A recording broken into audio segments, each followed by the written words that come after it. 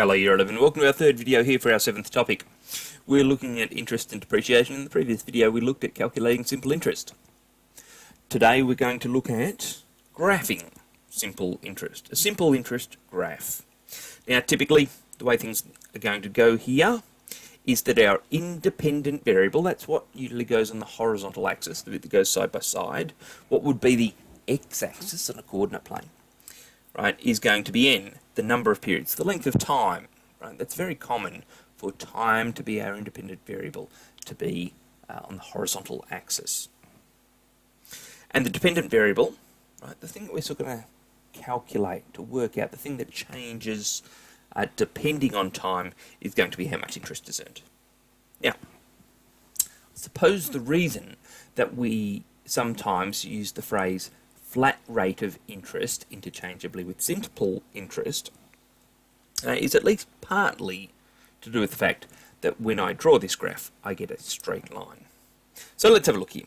Rachel invests $20,000 in an account and earns 6% per annum simple interest. Construct a graph that shows the simple interest earned in dollars for n years, so earlier seen from 0 to 8.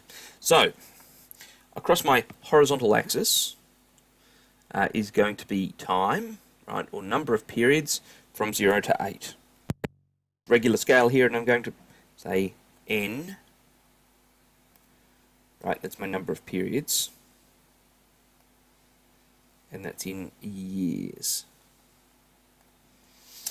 Now, my vertical axis, how high is that going to go? Well, obviously it starts at 0. We've got 0 interest after 0 years, but what is my interest going to be after 8 years, earning 6% per annum? Well, I think we're going to have to do a calculation here.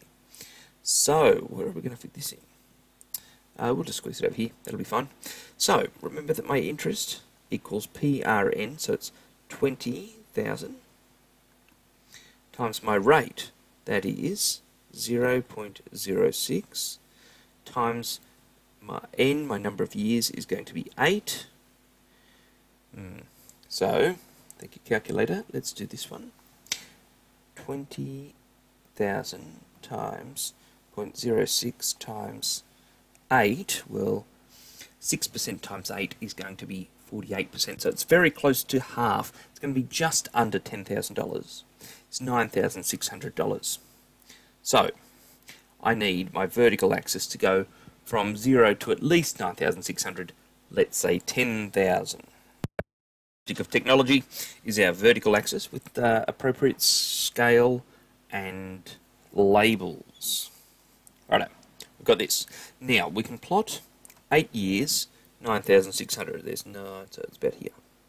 It probably wouldn't hurt to have a few other spots along the way. Now you could do these calculations, but look, I know that it's a straight line graph because it's simple interest. So half of 9,600 is what? 4,800. So that's about here. Half of that is 2,400. So that's about here. Right, and what's that going to be? About 7.6? No, not 7.6. 7.2. Okay, that gives us enough points there, hopefully. Now, you would use a ruler and a pencil to do this. No, it doesn't really work on the screen for me, I don't think. Whoa, no, that's definitely playing up if I try to do that. But it does need to be drawn. Right, when you do a graph like this, you've got to draw it as neatly as possible. You can see me fluffing around with this. Okay, because we're going to read off this graph, so it's important that it is as accurate as possible. That is not super, but it's okay. And I'm going to say it should have a title at the top here, and we'll call this simple interest. Interest on 20,000. At 6% per annum. There we go, that explains what this graph is all about. Now, what does the gradient represent? how much it's increasing per year. Okay, gradient, rise over run if you like. How much interest I get for every year.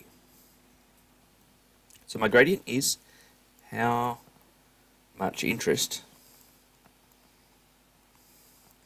is earned per year. Rightio. And C, use the graph to estimate simple interest earned after 4.5 years.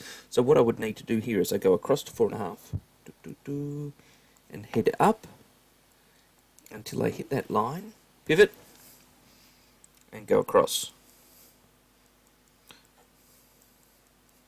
So, I should be able to work it out, I suppose. That should have been 4.8 plus another 0.6. So about 5.4. Yeah, that looks okay. I'm going to say estimate at $5,400, right? That's about 5.4 there, isn't it? Right, there's 5. Yeah, just a little less than halfway. Cool, 5.4. And when $8,000 interest will be earned? Well, this time I go to the 8, and this time, oh, hey, what's happened there?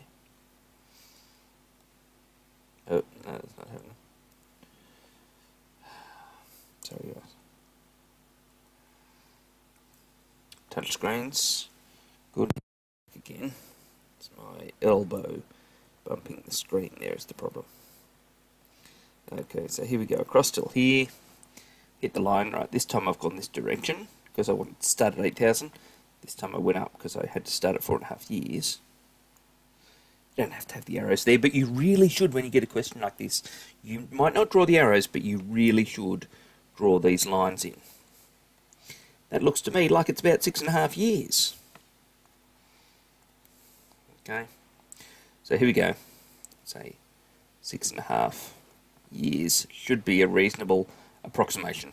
Okay, that's simple interest graphs. The important thing is to draw them very neatly, not too small, using a pencil and a ruler, putting all your axes, using a sensible scale, right, a consistent scale, right, and labelling everything as you go along. Okay, thanks very much. You got any questions? See you in class.